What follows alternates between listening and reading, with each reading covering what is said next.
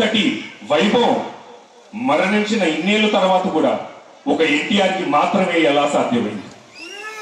ఆయన number 1 star అయి ఊరుకోలేదు. రాముడు ఆయనే, రావణాసుడు ఆయనే, కృష్ణుడు ఆయనే, కీచకుడు ఆయనే, భీముడు ఆయనే, దుర్యోధనుడు ఆయనే, అర్జునుడు ఆయనే, పురాణాలు ఆయనే, భక్తుడు ఆయనే, భగవంతుడు ఆయనే, వీరుడు ఆయన, వీర బ్రహ్మేంద్ర స్వామి ఆయనే. అంతెందుకు, లక్షాధికారి, భిక్షవుడు, స్వరంగ సుందరుడు, అమాయకుడైన వికలాంగుడు, రాజు, పేద, హీరో విలన్ అన్నీ ఆయన.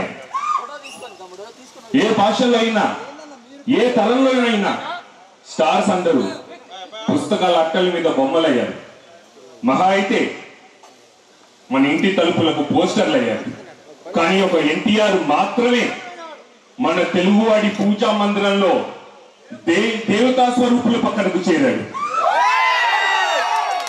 ఎంతో మంది ముఖ్యమంత్రులు అయ్యారే, ఒక ఎన్టీఆర్ మాత్రమే రాష్ట్రంలోని ప్రత్యర్థులు ఆయనకు పోటీయే కాదని డైరెక్ట్ గా కేంద్రంతో తలబట్టాడు.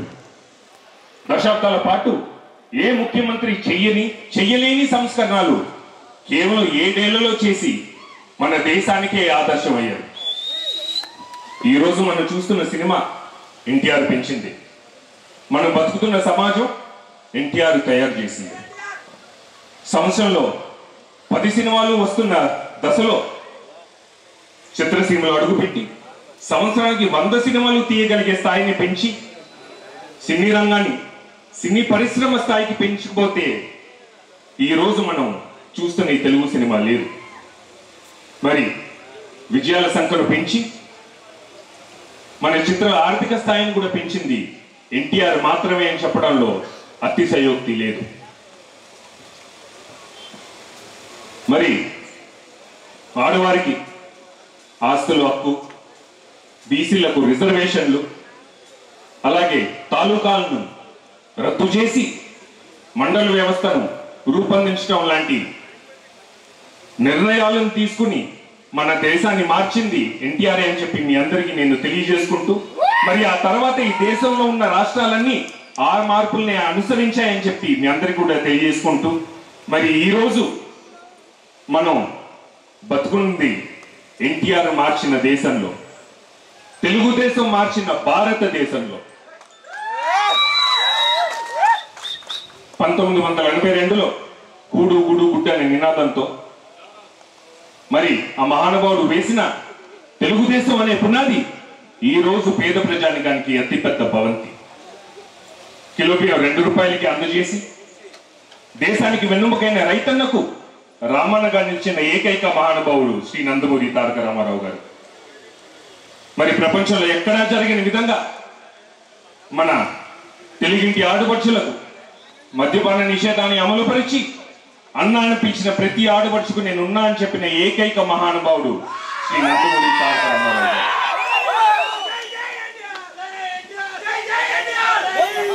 ఈరోజు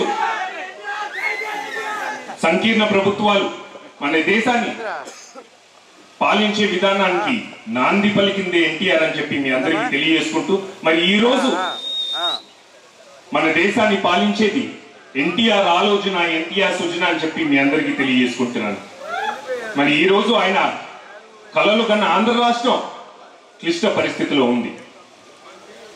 కళ్ళారా చూస్తున్నాం, చెవులారా వింటున్నాం. మన మాచర్లో కూడా ఏమైందో మీ అందరికీ తెలిసిన విషయమే. మళ్ళీ మన భావి తరాల వారు సుఖంగా బతకాలన్నా, మన రాష్ట్రం భవిష్యత్తు బాగుండాలన్నా మనం అందరం కంకణం కట్టుకుని చంద్రబాబు నాయుడు గారిని గెలిపించుకుని మళ్ళా ముఖ్యమంత్రిని చేసి ఆ రామరాజ్యాన్ని మళ్ళా తీసుకురావాలని చెప్పి మీ అందరినీ కోరుకుంటూ, దానికోసం మేమందరం, ముఖ్యంగా నేను ఈ రోజు నుంచి నా అడుగు జనాల వైపు, నా చూపు ఆంధ్ర రాష్ట్రం అభివృద్ధి వైపు అని చెప్పి మీ అందరికీ తెలియజేసుకుంటూ, మా మహానుభావుడికి మనవడిగా, మా బాలయ్య బాబాయికి అబ్బాయిగా, మా చంద్రబాబు నాయుడు మావయ్యకి మేనల్లుడిగా మీ అందరి పుట్టగా మీ ఆశీర్వాదాలే శ్రీరామ రక్షగా నమ్ముతూ సెలవు తీసుకుంటున్నాను. చివరిగా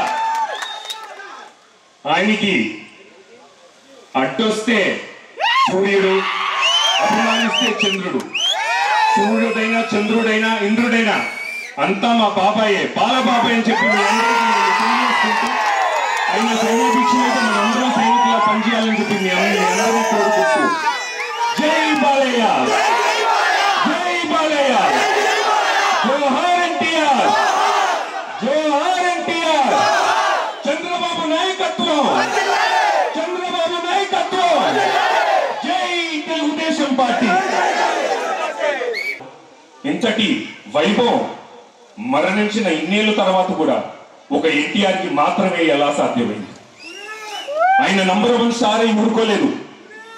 రాముడు ఆయనే, రావణాసుడు ఆయనే, కృష్ణుడు ఆయనే, కీచకుడు ఆయనే, భీముడు ఆయనే, దుర్యోధనుడు ఆయనే, అర్జునుడు ఆయనే, పురాణాల ఆయనే, భక్తుడు ఆయనే, భగవంతుడు ఆయనే, వీరుడు ఆయన, వీర బ్రహ్మేంద్ర స్వామి ఆయనే.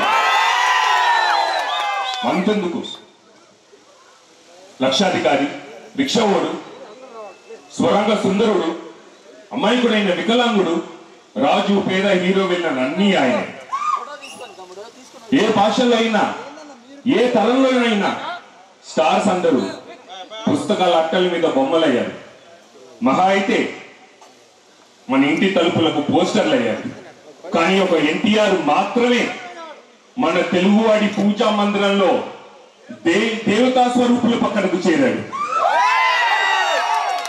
ఎంతో మంది ముఖ్యమంత్రులు అయ్యారే, ఒక ఎన్టీఆర్ మాత్రమే రాష్ట్రంలోని ప్రత్యర్థులు ఆయనకు పోటీయే కాదని డైరెక్ట్ గా కేంద్రంతో తలబడ్డాడు. దశాబ్దాల పాటు ఏ ముఖ్యమంత్రి చెయ్యలేని సంస్కరణలు కేవలం 7 ఏళ్లలో చేసి మన దేశానికే ఆదర్శమయ్యాడు. ఈరోజు మనం చూస్తున్న సినిమా ఎన్టీఆర్ పెంచింది. మనం బతుకుతున్న సమాజం ఎన్టీఆర్ తయారు చేసింది.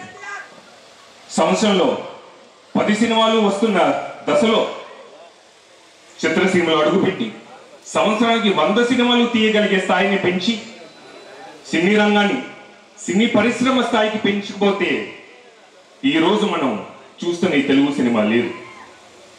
మరి విజయాల సంఖ్యను పెంచి మన చిత్ర ఆర్థిక స్థాయిని కూడా పెంచింది ఎన్టీఆర్ మాత్రమే అని చెప్పడంలో అతిశయోక్తి లేదు. మరి ఆడవారికి ఆస్తుల హక్కు, బీసీలకు రిజర్వేషన్లు, అలాగే తాలూకాలను రద్దు చేసి మండల వ్యవస్థను రూపొందించడం లాంటి నిర్ణయాలను తీసుకుని మన దేశాన్ని మార్చింది ఎన్టీఆర్ అని చెప్పి మీ అందరికీ నేను తెలియజేసుకుంటూ, మరి ఆ తర్వాత ఈ దేశంలో ఉన్న రాష్ట్రాలన్నీ ఆ మార్పుల్ని అనుసరించాయని చెప్పి మీ అందరికీ కూడా తెలియజేసుకుంటూ, మరి ఈరోజు మనం బతుకున్నది ఎన్టీఆర్ మార్చిన దేశంలో, తెలుగుదేశం మార్చిన భారతదేశంలో. 1982లో కూడు గుడు గుడ్డ అనే నినాదంతో మరి ఆ మహానుభావుడు వేసిన తెలుగుదేశం అనే పునాది ఈ రోజు పేద ప్రజానికానికి అతిపెద్ద భవంతి. కిలో బియ్యం 2 రూపాయలకి అందజేసి దేశానికి వెన్నుముకైన రైతన్నకు రామన్నగా నిలిచిన ఏకైక మహానుభావుడు శ్రీ నందమూరి తారక రామారావు గారు. మరి ప్రపంచంలో ఎక్కడా జరిగిన విధంగా మన తెలుగింటి ఆడపడుచులకు మద్యపాన నిషేధాన్ని అమలుపరిచి అన్నాన్ని పిలిచిన ప్రతి ఆడపడుచుకు నేను ఉన్నా అని చెప్పిన ఏకైక మహానుభావుడు శ్రీ నందమూరి తారక రామారావు గారు.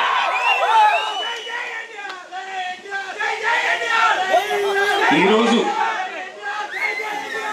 సంకీర్ణ ప్రభుత్వాలు మన దేశాన్ని పాలించే విధానానికి నాంది పలికిందే ఎన్టీఆర్ అని చెప్పి మీ అందరికీ తెలియజేసుకుంటూ, మరి ఈ రోజు మన దేశాన్ని పాలించేది ఎన్టీఆర్ ఆలోచన, ఎన్టీఆర్ సృజన అని చెప్పి మీ అందరికీ తెలియజేసుకుంటున్నాను. మరి ఈ రోజు ఆయన కలలు కన్నా ఆంధ్ర రాష్ట్రం క్లిష్ట పరిస్థితిలో ఉంది. కళ్ళారా చూస్తున్నాం, చెవులారా వింటున్నాం. మన మాచర్లో కూడా ఏమైందో మీ అందరికీ తెలిసిన విషయమే.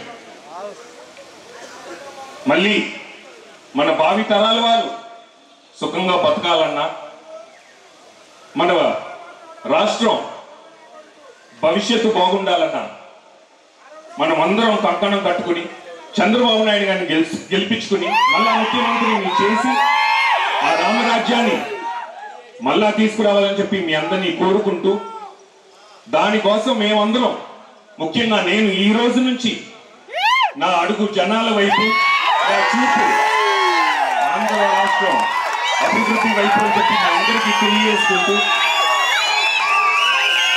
ఆ మహానుభావుడికి మనవడిగా,